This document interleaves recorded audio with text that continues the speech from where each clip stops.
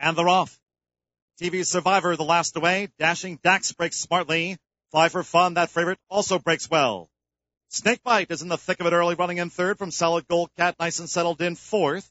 Toward the rail, Quick Flash of Light is next in fifth. Greenwood Packer is sixth. Then the newcomer, Wild Pass, in seventh, heading to the half-mile pole. At the rail, Lucky Bill. A couple more to TV Survivor, and Silvestri is running in 10th. The first quarter went to 21-4, so pace of plenty going into the out in front of Fly for Fun at the rail, 3 furlongs from home. And Snakebite is right there within range, running in third from Quick Flash of Light in fourth. Greenwood Packer driven in fifth. Solid Gold Cat is a wide sixth. Farther back then is Wild Pass, who's eighth in the front above the quarter pole.